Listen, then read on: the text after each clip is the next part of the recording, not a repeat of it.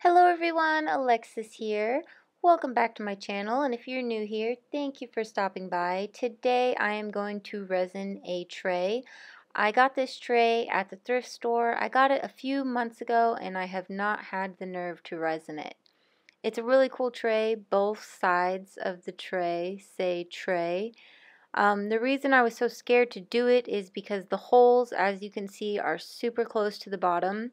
How I fixed that was I stuffed it with wax paper, and then I used paint tape to hold it into place, and I took it all off about an hour to an hour and a half later while the resin was still tacky but hard enough that it would not pour out.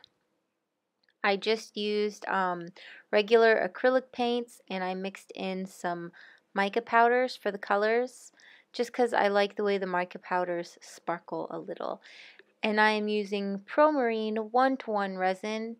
It does harden a little bit faster than other resins that I've used, like art resin, which was great for this tray because I needed the sides to harden faster so that they did not pour out.